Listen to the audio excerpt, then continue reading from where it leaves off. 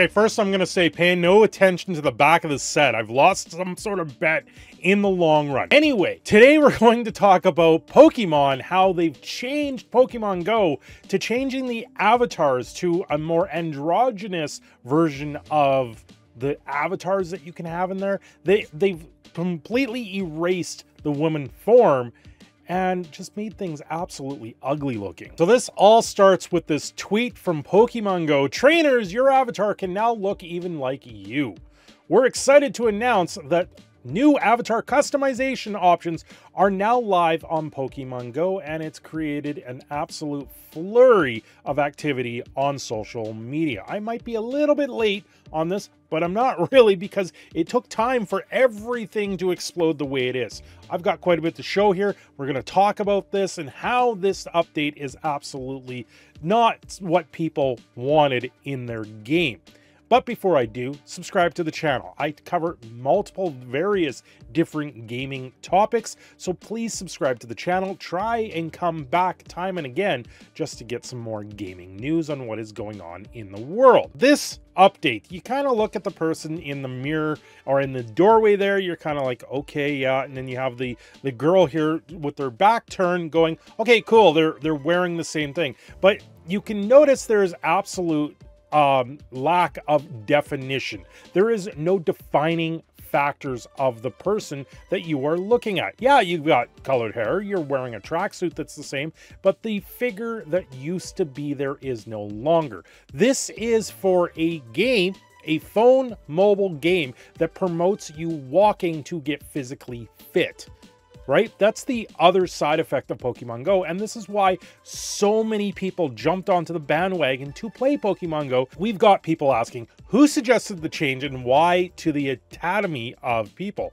Why were the small incidents on the woman's hip adjusted at all? Why not add more variation options in clothing and hairstyles instead? I'd like to ask about a partnership as well. I discovered an activist group who lists you as a client. I'd like to know if they had any hand in this. And that activist group, known as, is it Gamers X? Yes, I was correct on that. Gamer X, as in gamer, for pride and LGBTQ stuff. Why is this consulting Niantic? If you go into there, you've got Niantic being consulted by them, Dead by Daylight 4, which had its own separate story that people got very upset about because they added in a horror hunter into the game with a trans woman's voices, and then they made it absolutely disgusting and ugly and all this other stuff, and people got very upset with that, and it was like, well, they're a horror game, things are not going to look nice.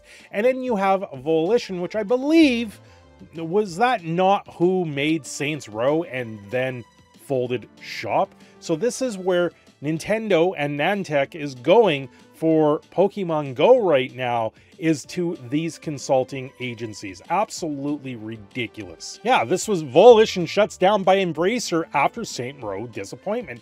The remake of Saints Row was another consulting company at this point, has completely ruined franchises. They shut down Saints Row. So right now we have Sweet Baby Inc. completely ruining things, completely going after Carbutus over the Sweet Baby Inc. Detected. Now it's more being called DIE Detected, for the Diversity, Inclusion, Equity Detected, because all these things that they keep shoehorning into games absolutely ruins them. So Saints Row shuts down Volition.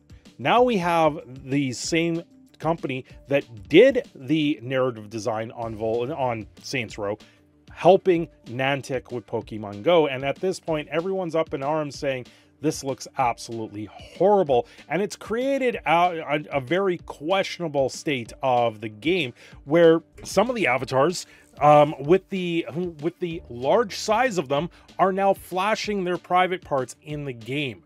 They say this is unintended and they're bugs, But really, where are we with this game now? And if you go through the results here, you see a lot of people talking about it. And this one in particular, you can see the definition is gone. You can see what looked like definition previously, and now what they look like is just a flat, flumpy mess. They're not anything that anyone cares about, and it doesn't look like anything in particular. They look more masculine than the feminine model that they used to have. Some of these things, like this one here in particular, it's now just an absolute mess. You know, no one wants an ugly looking avatar that looks like they're gaining weight while playing this game, because that's not what it is. The whole purpose of Pokemon Go was to lose weight, to walk, to promote health.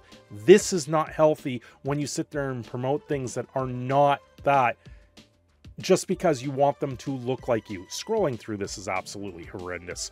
Like this one here, hey, what are we looking at? Corporate asks you to find the difference between these two photos. What are we looking at here? Now, of course, Niantic has heard what's going on with the community feedback over this, and it's been horrendous.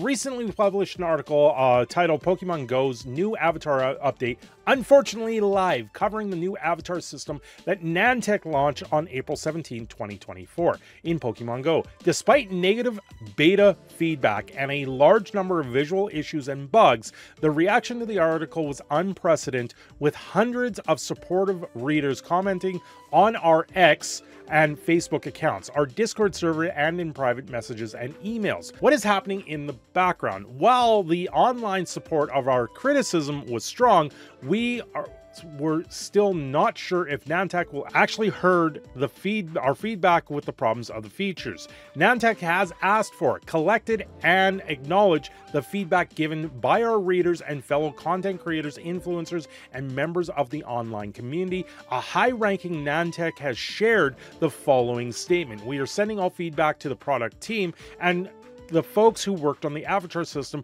were taking it seriously and really appreciate you sharing your candid personal opinions, follower opinions. Some visuals and issues have already been addressed. Mostly the issues fixed are the ones that resulted in a not safe for work imagery in the game." Remember, this is a game that's targeting kids, and any type of not safe for work imagery in this type of game is absolutely abhorrent, gross, disgusting, and should have been caught in the bugs in the first place. So you gotta wonder who's on their team at this point if they're not going to be firing someone over those things. Niantic has also made no promises on the future course of the avatar system, nor have they made any promises about reverting it. But they have received all of our feedback, including of yours, and have confirmed that they are taking it seriously. Just so we are aware here, this is Go Hub. They are a Pokemon news site that is covering this for overall.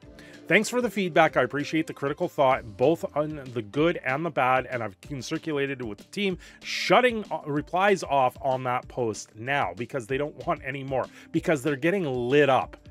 And it's absolutely disgusting at this point. I gotta say, this is absolutely disgusting, inherent, and this is another narrative design team that has gone into something that was working fine and then shoehorned their own political agenda to make things more androgynous and to remove the female body type out of these games. It's absolutely gross and disgusting.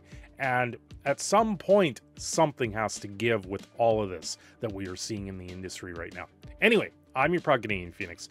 Cindershadow, I am signing off here. Don't forget to like and subscribe, and I will see you again very soon.